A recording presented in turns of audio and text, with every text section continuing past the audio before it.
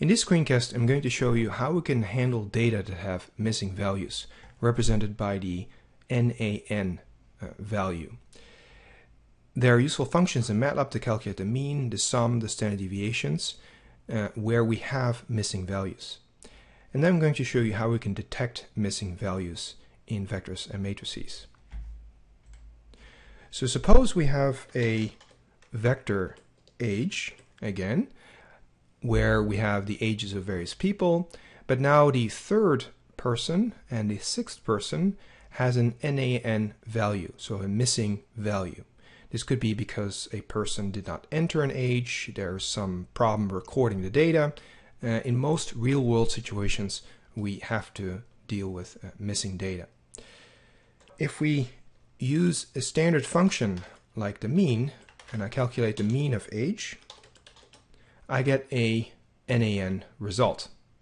Similarly, if I try to sum the values, I again get a NaN result. And this is not a desirable result. I simply want to calculate the mean or the sum of these values where we ignore the not a number value.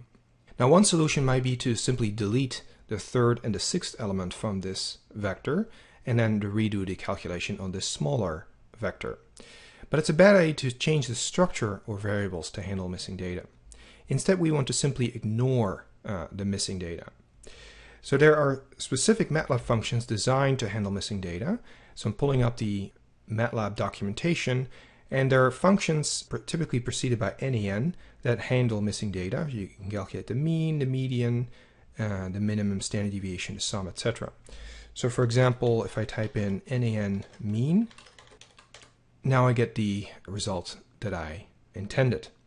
I can also use NaN sum, and I get now the sum of these numbers while ignoring the NaN value.